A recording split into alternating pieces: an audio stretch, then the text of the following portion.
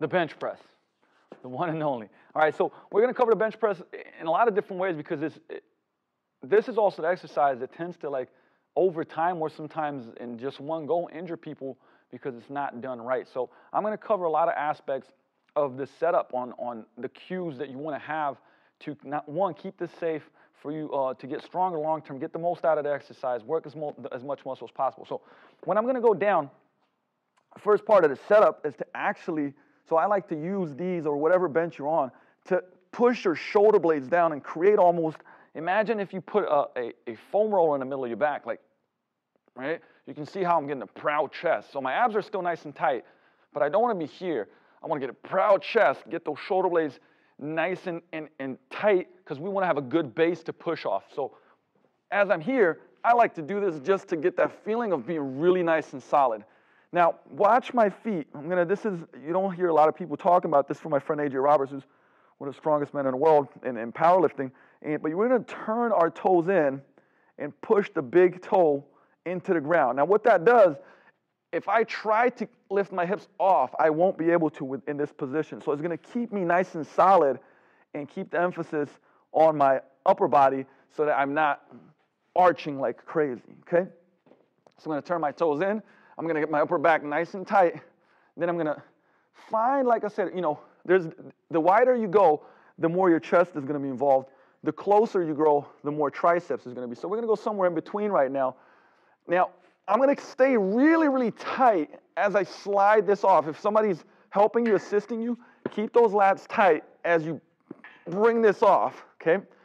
At this point in time, I'm going to try to break the bar. So you can see how I'm going to, if I try to break the bar, watch what happens to my elbows, right? They're going to go in a little bit. I'm creating more stability in my upper back.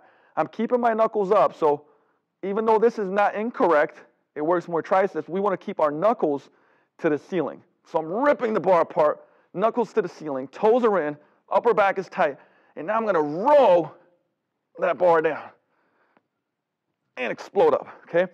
Watch, I'm not going super wide with my elbows.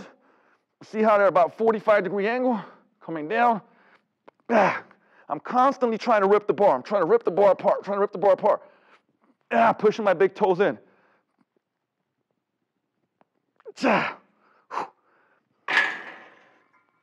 The other thing is, so you want to let the bar hit you, nipples or maybe even a little bit below.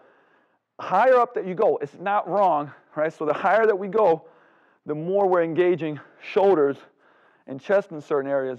But if you have beat up shoulders and you're cranky, go with the more powerlifting.